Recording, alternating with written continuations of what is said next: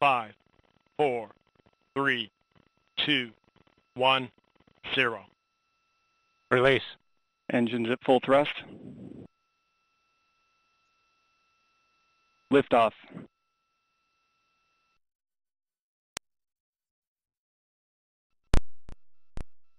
T-minus 10, 9, 8, 7, 6, 5, 4, 3, 2, 1. Engine ignition. And liftoff. Liftoff of an Atlas V rocket and Landsat 9, continuing the legacy of an irreplaceable 50-year record on our ever-changing planet.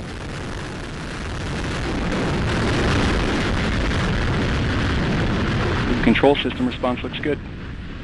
RD-180 engine operating parameters continue to look good. Vehicle has begun the pitch over maneuver. Body rates look good.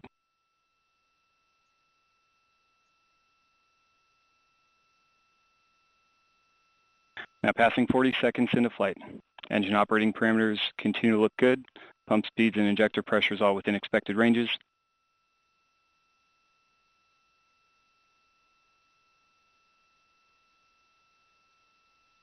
Now 55 seconds into flight. Vehicle is now completing the pitch over maneuver. Body rate responses continue to look good.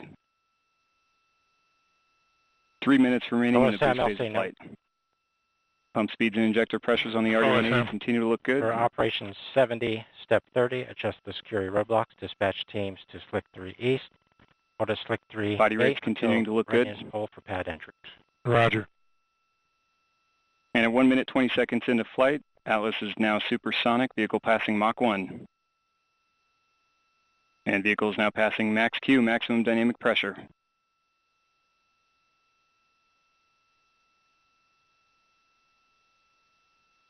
RD-180 performance continues to look good throughout boost phase.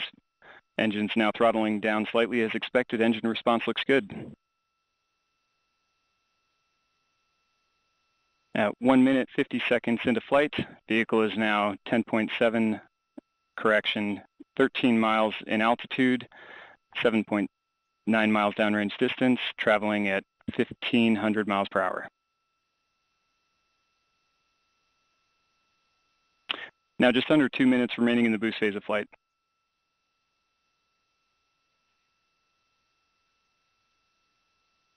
At 2 minutes 18 seconds, the Atlas V vehicle now weighs just 1/2 of its liftoff weight. And vehicle has gone to closed loop guidance. Body rates indicating a slight adjustment can be expected for this phase of flight.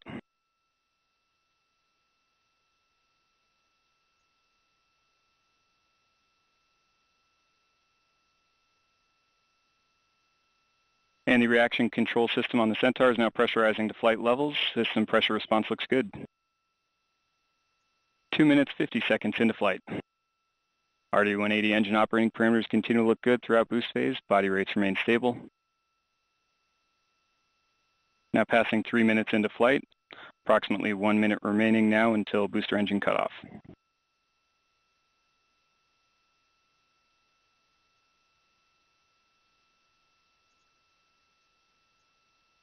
And now 3 minutes 15 seconds into flight. Atlas is 48 miles in altitude, 70 miles downrange distance, traveling at 5,600 miles per hour.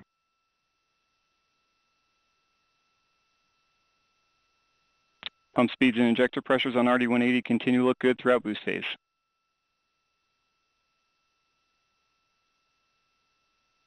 And the Atlas V is now throttling to maintain a constant 5G acceleration limit. Engine response looks good.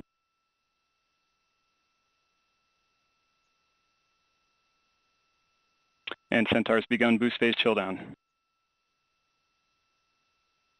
Now throttling to maintain a constant 4.6G acceleration limit in preparation for BECO.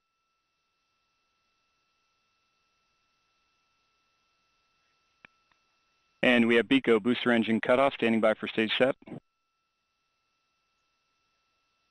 And we have good indication of Atlas Centaur separation. We have pre-start on the RL-10, standing by for ignition.